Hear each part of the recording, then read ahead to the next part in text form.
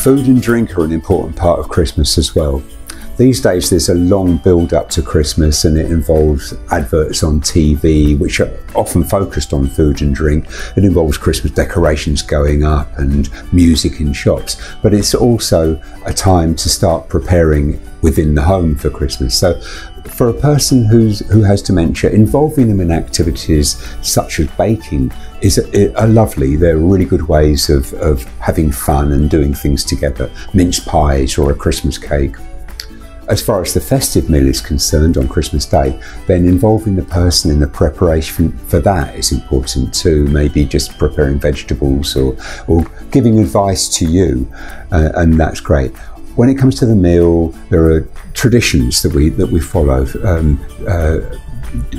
Toasting the meal in, or saying Merry Christmas to everybody, and that helps to prepare for the meal itself. Use a lot of finger foods. Don't put too much pressure on the person. There's a lot of stress involved in Christmas as well, and it might be that when stress is higher, the person who has dementia loses their appetite a bit. So try and keep it as calm as possible. Good lighting's important, and things like contrasting crockery so that it shows up the meal against the multicoloured tablecloth that you've got on or something. So share it, and share the alcohol, but don't share it too much.